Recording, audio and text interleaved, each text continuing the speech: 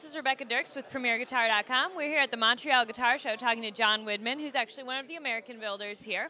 And you've brought quite the array of guitars and a couple basses.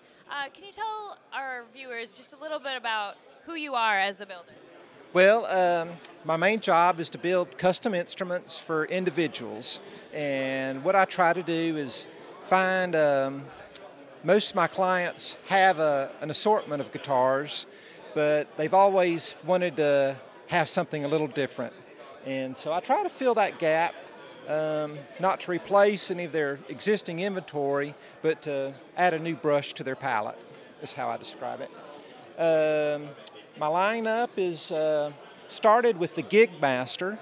I wanted an instrument that people could take to their local gig that wasn't too fancy or elaborate or expensive, but still had all the custom features of a custom build.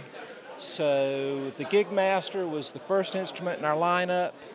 The set neck is our latest addition.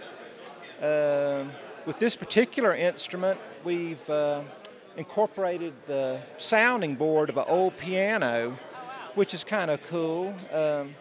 I've had this sounding board for almost 20 years, and the piano that I picked up off the side of the road was probably an 80-year-old piano. So it's one of the most lively, resonant pieces of wood I've ever worked with. And I like trying to recycle that. We're going to keep working on that. The electric banjo is really a pretty new instrument. There are just very few people who build these. I'm one of them. They have the mini humbucker in them, which is sort of right off the old Gibson Les Paul Deluxes.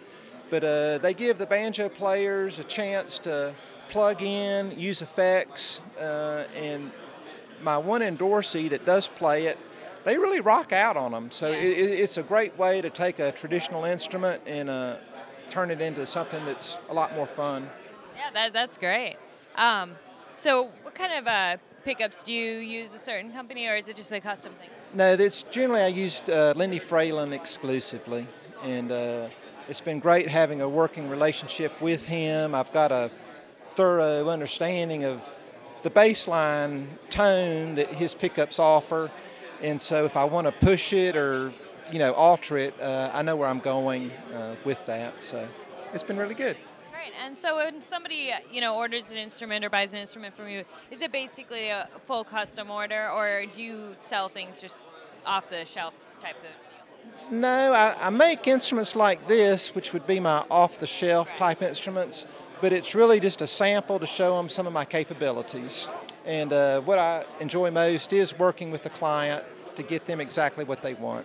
Excellent. Yeah. Cool. Well, thank you very much for showing us what you brought here. It's got some really interesting stuff. If people want to learn more about your instruments, where should they go online?